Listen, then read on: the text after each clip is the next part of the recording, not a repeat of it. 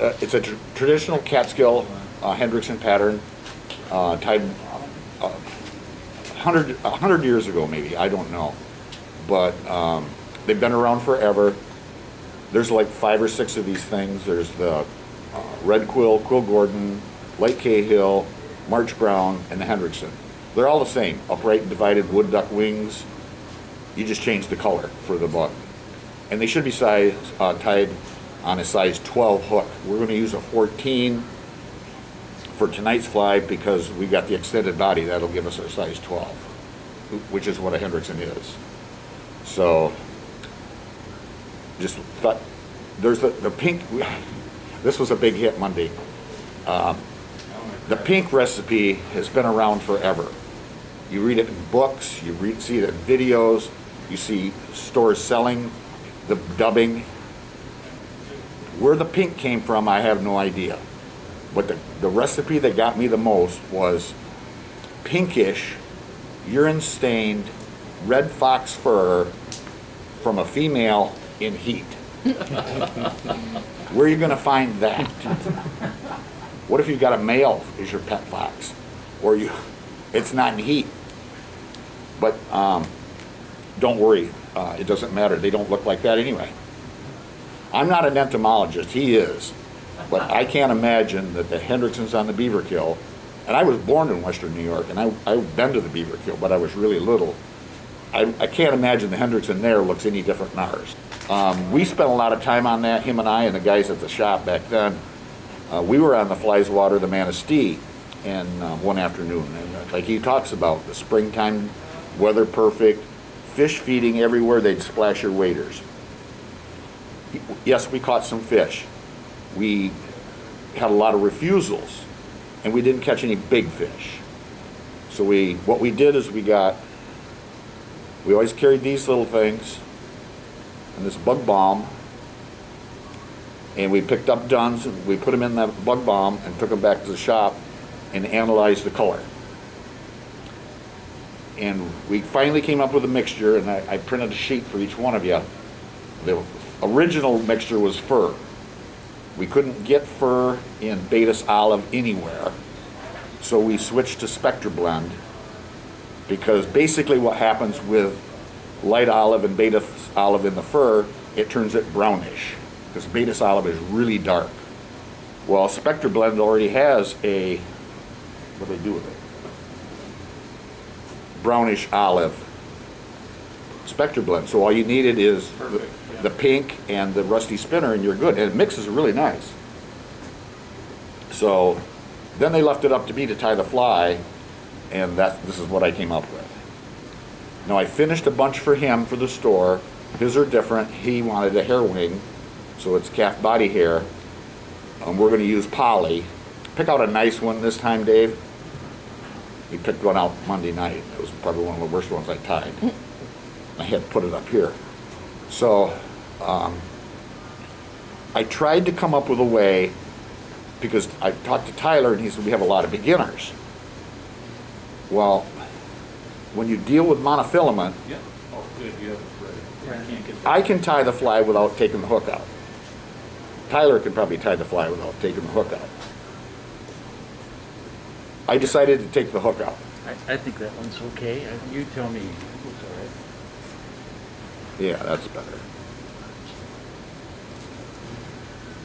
So I said, probably shouldn't show them this, because see, now they just say screw it, I'll just buy them. well, they're not easy to tie, but they're not that hard. We'll get you through it. But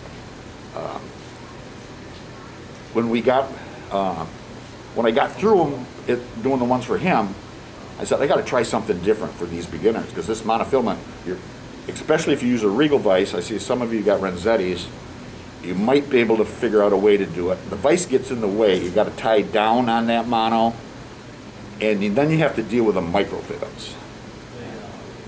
And why I picked those things, I have no idea, but I picked them.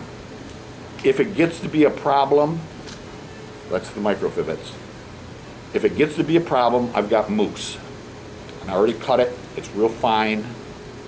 We can use 3 of those if you struggle with the microfibs. I'll struggle with the microfibs, and I've tied a million of these things. So if we need to go there, we can go there. And we're going to use poly. We're not going to use the hair. When we get to the hackle portion, try not to over hackle this fly. It doesn't need it. You don't need to do it. If I tip this up, maybe you can see. You're going to be using saddle hackle. I use neck, and I only use one feather. And your barb count's probably going to be higher than this. My barb quality is probably going to be higher than that. But don't over hackle it. But we got to talk about hackle when we get to that point. So anyway, I took the hook out. After I put the monofilament on, I took the hook out so you could work with it just like the hook was in the right vise the correct way. It worked great. I think it's even faster than trying to get around that monofilament. You have better control over your thread, and especially when you got to tie those things in there, the tails, and dub it. It's tough to do right here. So, but if it's going that way, you can get your hand on it and control it. So that's what we're going to do. We're going to take the hook out. Got a couple other little tricks I'll show you. The sponges are wet. They're brand new. They've never been used. For you to wet your fingers. You need to wet your fingers a lot with this thing, so you don't have to take your mask off. I learned the value of a sponge when I'm doing his Gartside streamers. They're marabou. It's all dyed marabou. And I looked at my fingers one day. I was doing black ones. I'm going, I wonder how much of that dye I just swallowed. And I just switched to a sponge, and that's how I do it now. Because you're in here all the time, and all this stuff's got dye in it. So I don't know, but let's give it a whirl. My glasses fog up, so sometimes I got to stop. But I use, one of my things is, I like this color, claret. I use it a lot. Obviously, I don't use it on a yellow or a white fly, a light colored fly. Doesn't look right. Bronze olive is perfect.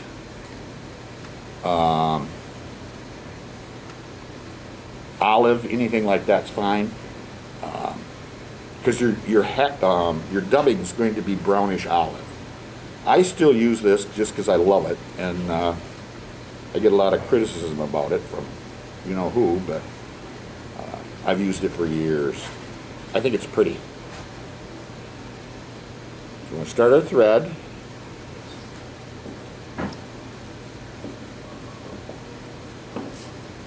You've got to learn, with this fly especially too, to tie with tension. My bobbins are set up stiff, and I know how much pressure I can put on that thread because I've worked with it all my life, and I'll still break it. And everybody got their little pieces of mono. Give yourself enough so you can handle it.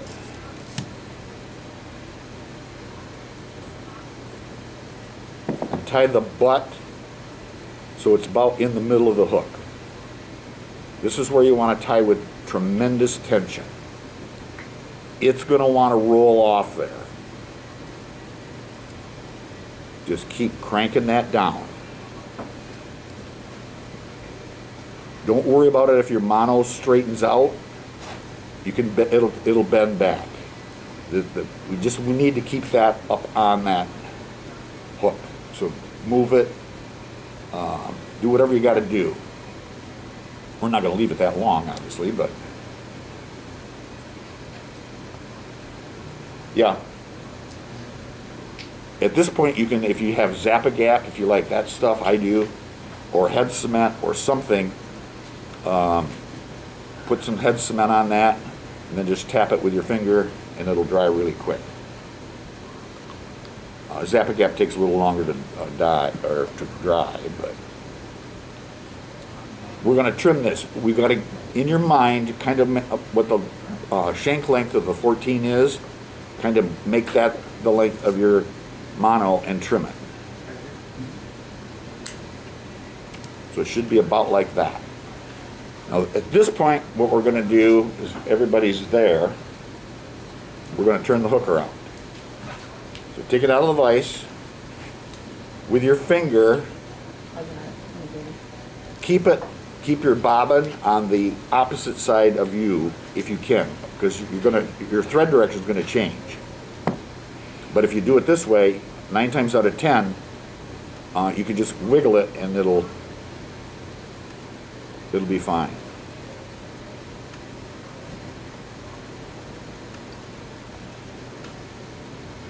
Like that.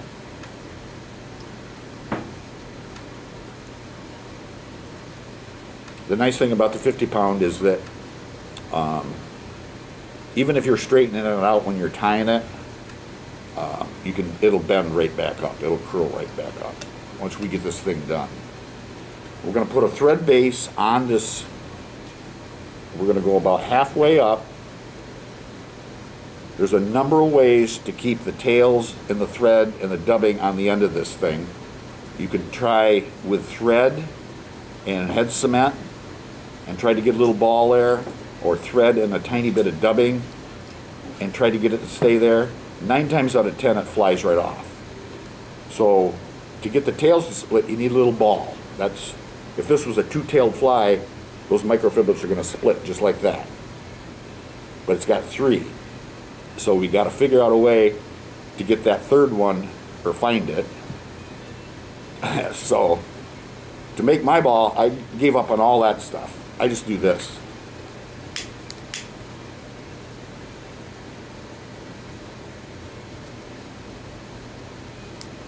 Just like that. You are welcome to use this if you don't have one. Just pass it around.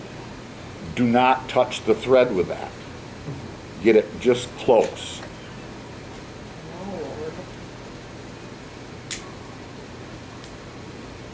Now continue up, get your thread up there. Your thread can't come off now.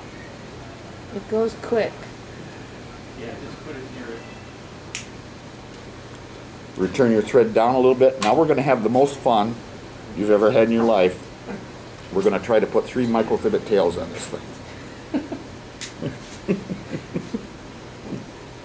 Like I say, if it gets to be a problem, we will switch to moose. Because they're hard to work with. Because they drive people nuts. You want the tails to extend past your little ball about the length of the extended body. Anywhere in there is close. Just don't get them way out there or too short. They're going to want to roll too. Yeah, a little bit longer.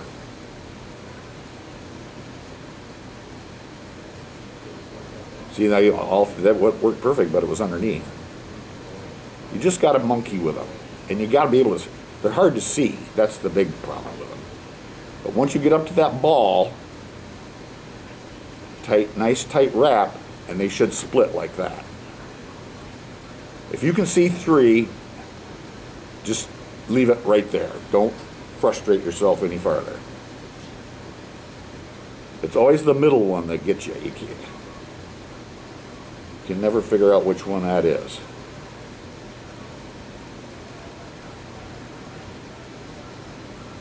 Make sure they're tied down real well.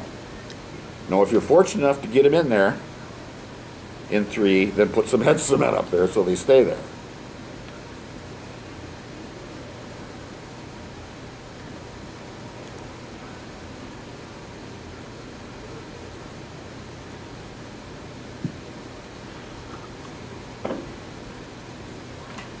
Now we're going to dub it. So we got to get our thread back to the back, right to the up against the little bead. Don't use too much dubbing. That's the biggest mistake beginners make. They put tons of it on there. You don't want to do it. Just a tiny bit. You want to make your thread dirty. That's all you want to do. Especially when we get back down here on the hook, because of the thickness of the mono. You've already doubled this hook size, so you got to just make your thread dirty. Stretch it right out. It stretches out nice. This is where you can wet your fingers. If you use wax, you can do that.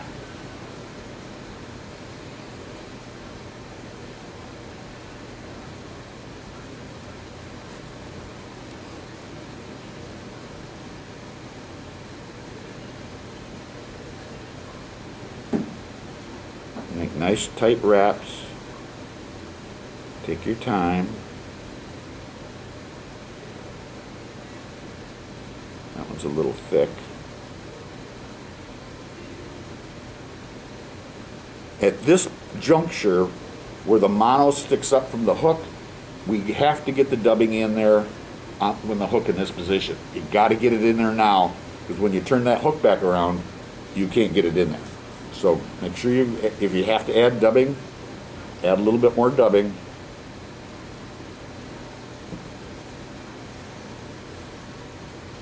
That's why I don't use wax, because everything sticks to my fingers and I don't have time to be. When you tie flies like I tie them, you got to be fast. And every little trick you can come up with to save yourself 10 seconds helps. But jam that dubbing right up in there, just like that. So you got that covered. Now we can turn our hook around. Again, try to keep that thread on the outside.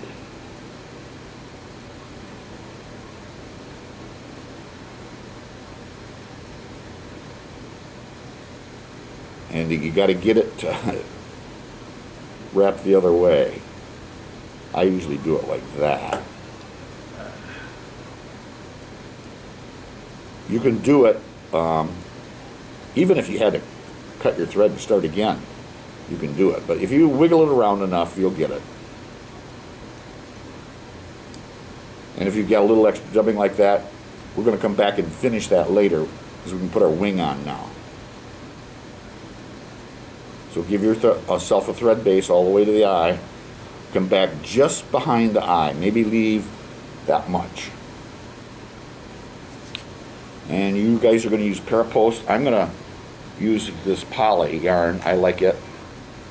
Either one's fine. Dave has both over there. And I'm going to take a section of that, and I tie it on differently than probably what you're used to seeing, but I'll show you how I do it and why I do it. I'm going to separate that. So I got a piece that's about like that. This is how I do my wing post. I lay it parallel to the hook. I want to get it. You should never try to crowd the eye, but you can get right up there with this, because I don't want to put more dubbing up there. If you don't get it up there close enough and you don't want a big head, you could add some dubbing later. Once again, firm tension. Then I bring them up.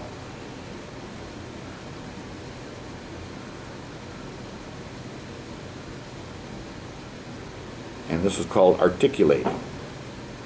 If your vise rotates, once you get them a couple of turns around there, you can do it this way too. It's a little faster and easier. Gives you something to hackle around. It brings that stuff together. Makes some wraps in front and in back. Then we'll go back to the mono where we quit dubbing, and we're going to finish dubbing that. And we're almost ready to hackle.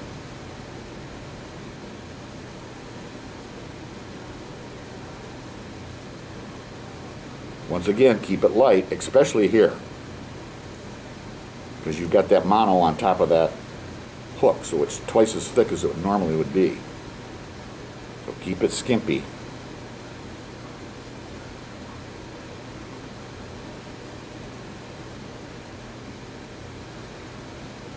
And we just fill in that gap with dubbing.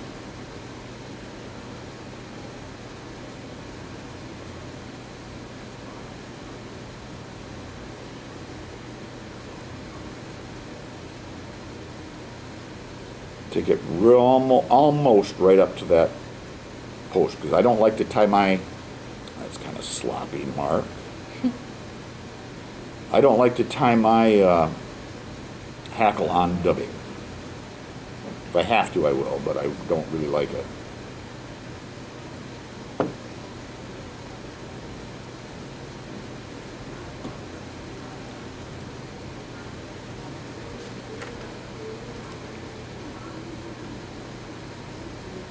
You got to kind of look at them.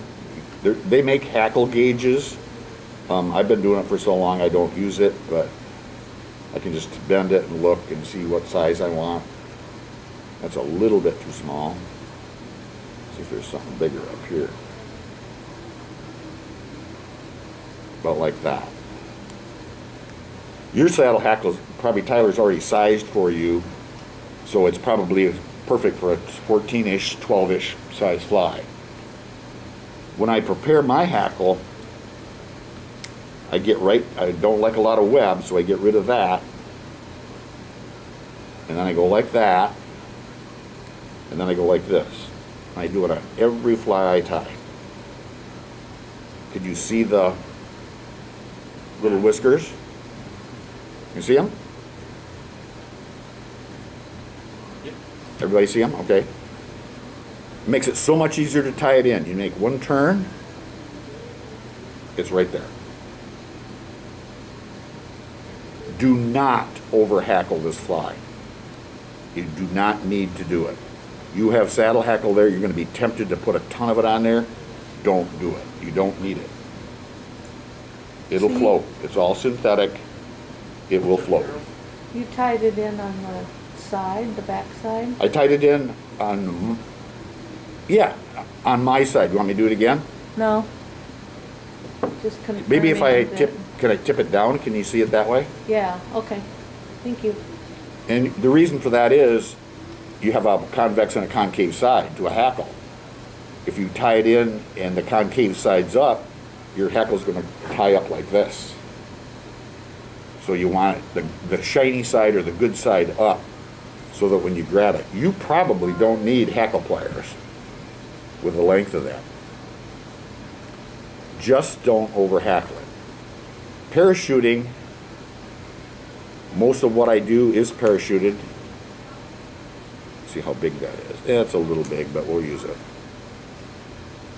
Once you make a couple of turns, you want to try to climb up the diameter of the stem up and around and then back down.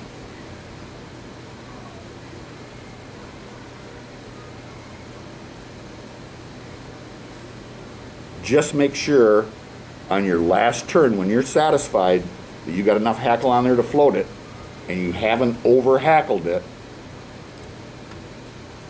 Keep trying to wet my fingers.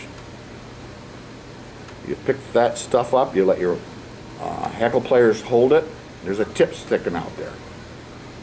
You want to tie that down, nice firm wraps.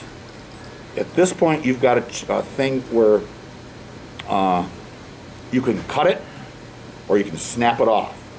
If you cut it and your thread wraps are right next to the eye, you're going to have these whiskers sticking into the eye of that hook and you can't get them out of there no matter what you do. So what I do is I snap them off. Then wet my fingers and gather them up and make them go backwards. Form a nice neat head. You want to be a neat fly tyer. You don't want stuff sticking out the front and getting in there with scissors, then have a bunch of whiskers sticking out there. Now you can whip finish by hand. That's what I usually do. If you have a whip finish tool, you can use that. This is handmade.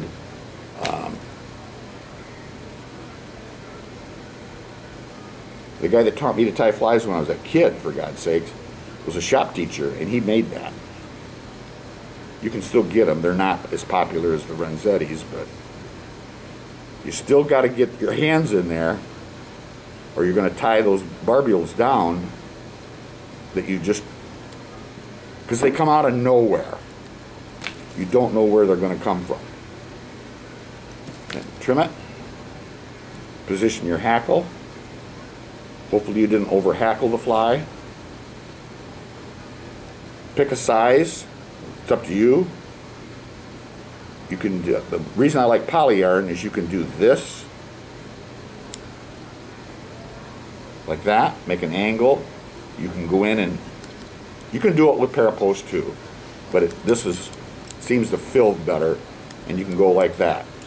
And then when I head cement, I always do it from down here. And I give it a good blast so that it goes up into that wing and everything's solid. And you're done.